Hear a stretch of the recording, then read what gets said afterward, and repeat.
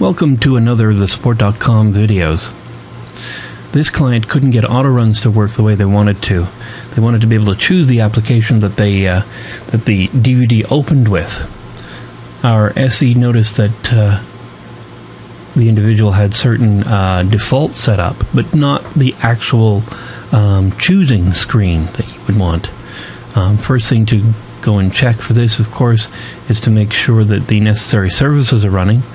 This one is the shell hardware detection, and if that's working properly, then we need to go and look at some registry entries. The first one is to see whether or not the entry for auto runs for that individual drive is set up properly. In this case it was, and in that case we then go and have a look to see whether or not the no drives is set. And if it is set properly, it will allow us to be able to go in and change the default action for auto starting a CD. In this case, you can see now when you right mouse click on it, we now have the open autoplay function available to us. Support.com is your choice for instant technology relief.